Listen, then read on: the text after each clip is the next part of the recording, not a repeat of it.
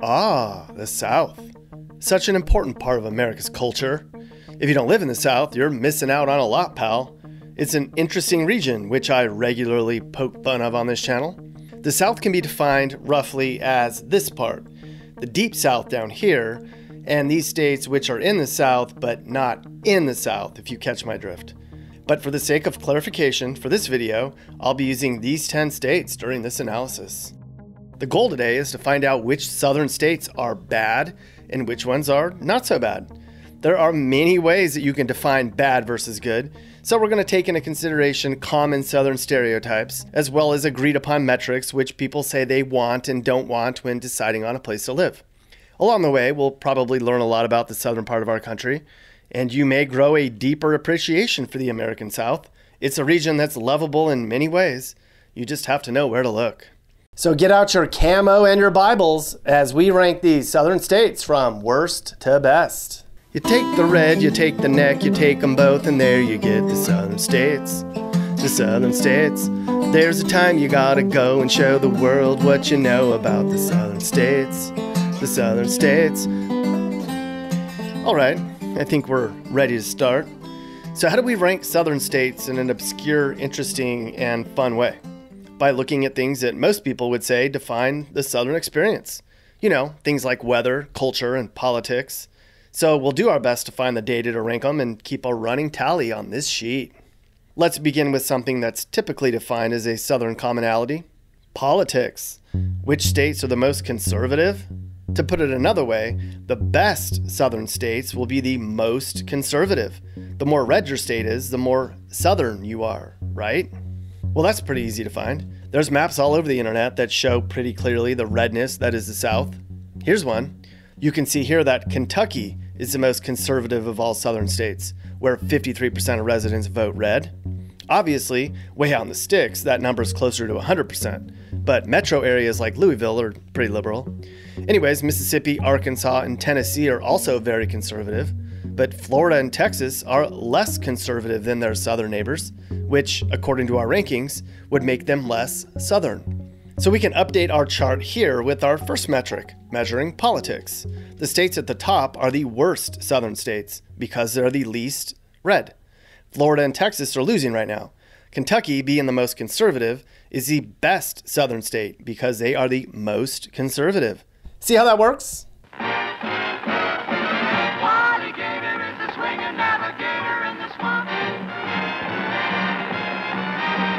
What about alligators? For this metric, the more alligators your state has, the worse you are. Because alligators and crocodiles are mean, and they eat small dogs at an alarming rate. Or people. Sometimes. Every now and then. Rarely.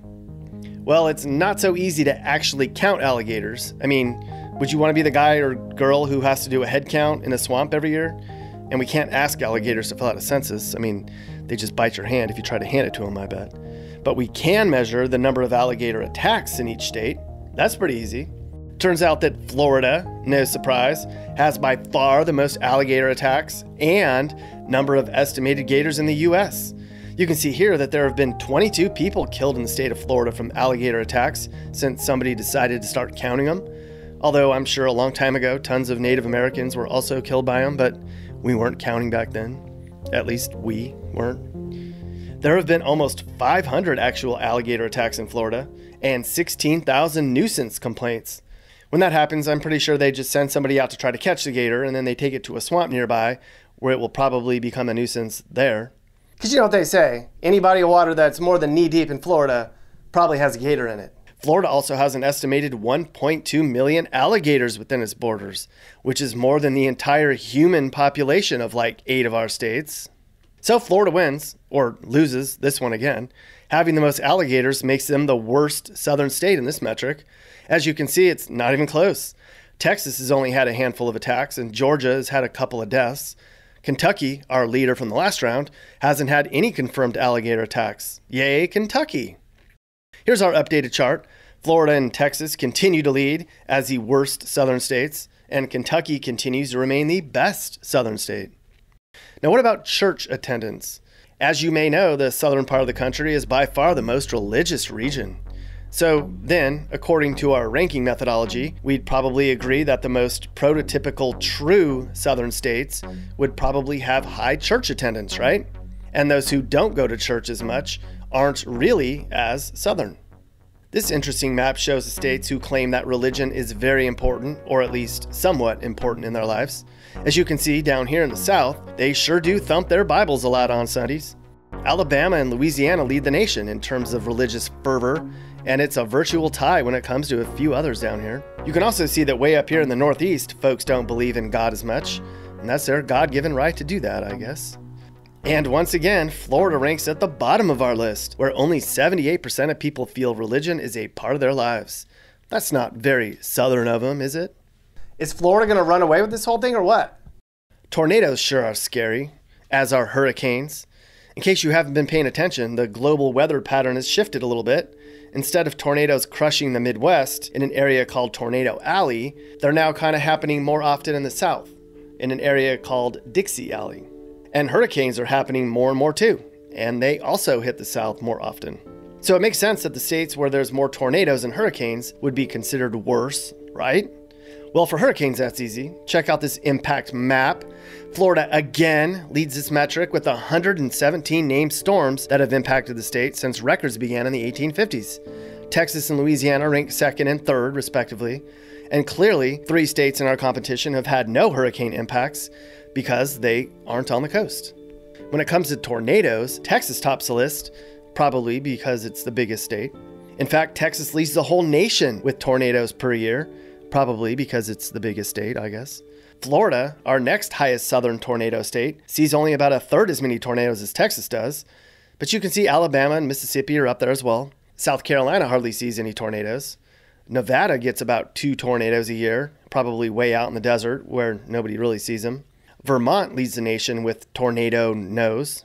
Florida's led just about every single worst category so far, and right now they're the front runners to win as the worst southern state. Our updated standings show Florida is still the worst southern state by far, followed by Texas and Georgia, and Kentucky is still the best state in the South by far. Good for you, Kentucky. Crime and poverty are 2 ways to determine the likability of a state. The South is a very dangerous and poor area, statistically, probably the highest levels of both in America. This crime map shows which states have the highest number of property and violent crimes in America. Hey look, Florida is almost the best when it comes to crime rates per capita. Kentucky is the safest state in the South, followed by Mississippi and then Georgia. In terms of dangerous states, Louisiana, Arkansas, South Carolina, and Tennessee are where criminals go to die. Poverty-wise, it ain't pretty down here either. Look at this map. It's practically a southern sweep. Outside of New Mexico, all the poorest states are in the South.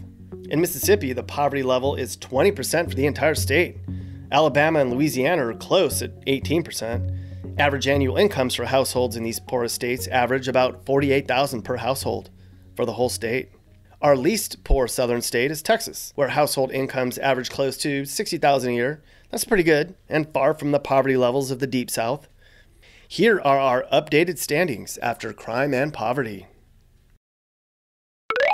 Now we're going to measure a couple more categories, one of which is going to be what I'll call our redneck metric. Because the South isn't the South if you don't have your redneck categories, right?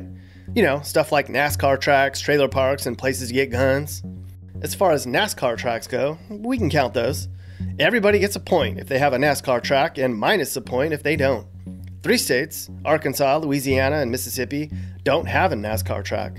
And those folks should call Charlotte right now and demand one. Trailer park-wise, it's a mobile home park haven down here. Half of the nation's mobile home parks are in the South. And believe it or not, the census actually keeps tabs on the number of mobile homes per capita. Ka-ching! Now, this isn't ranked from top to bottom, so I had to make a new map so you can make sense of the matter. South Carolina has the most mobile and trailer parks per capita, and by quite a bit, meaning they are the most southern.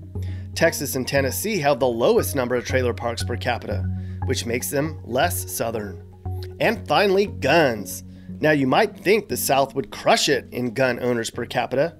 While Texas has by far the most registered gun owners, overall as a state, it's not that high.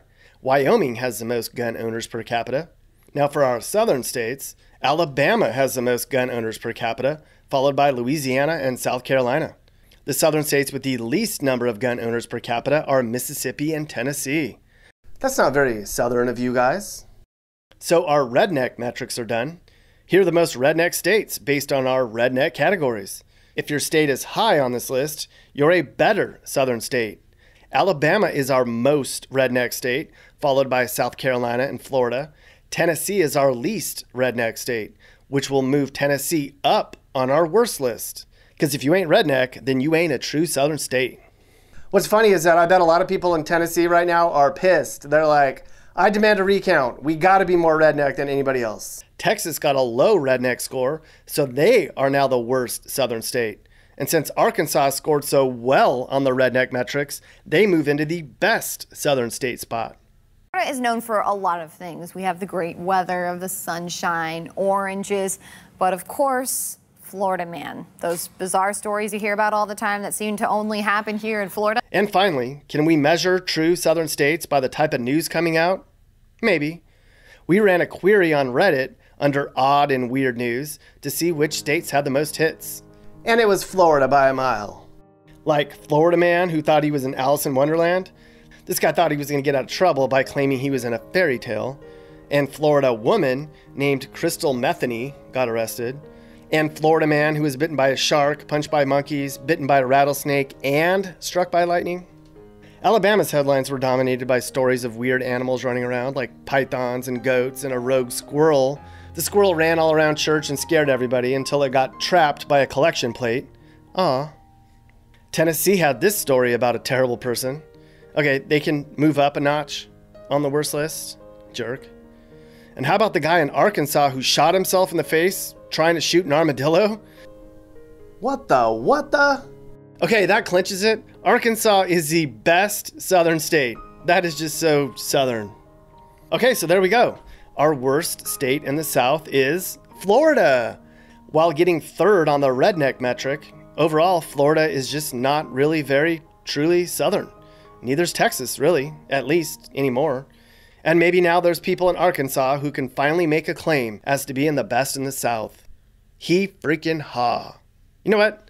Maybe I'll call somebody in Arkansas and tell them the good news. Can I help you? Hey there, ma'am. I am doing a YouTube video on the best and worst southern states, and Arkansas is the best state in the South. How do you feel about that? She sounds thrilled. Well, anyway, somebody needs to send somebody in Arkansas a keg of beer, because they deserve it. They finally won something. Okay, that's it. The southern states ranked from worst to best. Hopefully you learned something. I did. And hopefully you have a newfound appreciation for what it's like to live in the South. While this part of the country takes some knocks for being backwards in many areas, it's a great place to be, generally. Kinda. I mean, this is real America, right? You take the red, you take the neck, you take them both, and there you get the southern states. The southern states. There's a time you gotta go and show the world what you know about the southern states. The southern states, where the Walmart's supreme, and you feel not up to your dreams. Then suddenly you're finding out the southern states are growing on you.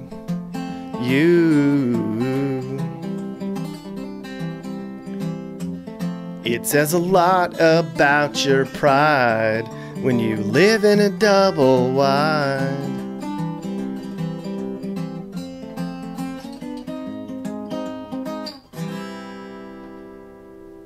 Hey guys, if you learned something new or you just like this video, make sure to like it. And if you really like this video, make sure you hit that subscribe button so you get all of our videos about what it's like to live in different places in America.